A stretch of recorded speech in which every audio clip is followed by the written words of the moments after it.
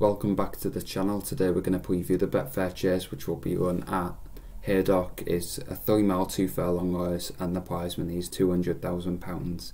Before we get into the tips and selections, going back into the history of this race, it was established in 2005 and it was the first leg of the Betfair £1 million bonus.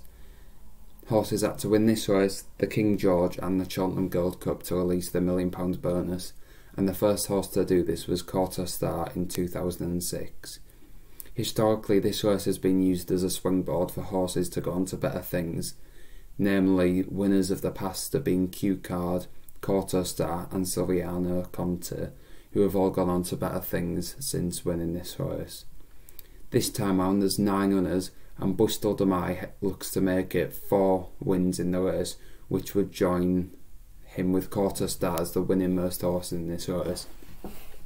He'll face some tough opposition this time round, but he goes very well fresh and he's of course a course and distance specialist, so you could see him making it 4 wins out of 5 runs.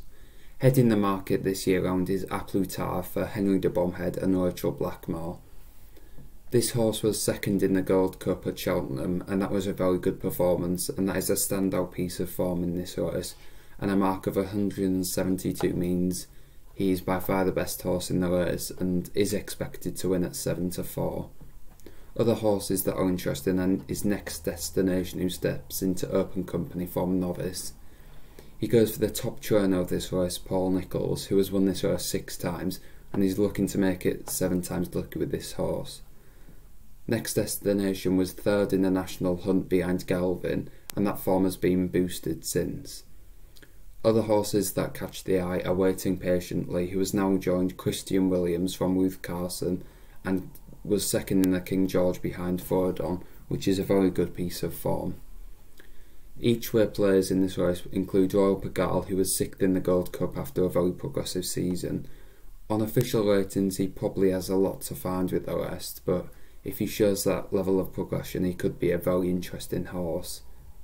And of course the Old Boy Native River also goes and is currently 16-1. This 11-year-old does have some very good form if you look over the past years, and if he can get his own way out in front he could be hard to stop over this 3 mile 2 furlong trip. So as far as selections go for this race, I probably wouldn't advise anything really. I think it's just a great race to watch, but I think A Plus Tard will take all the beating, so I wouldn't put you off betting on him at around 7-4 at this stage. And of course Rachel Blackmore, you're not going to get many better jockeys, so your money's safe with her. So that rounds up the preview. I hope you enjoyed it. Don't forget to like and subscribe and comment on who you think will win the Betfair Chase.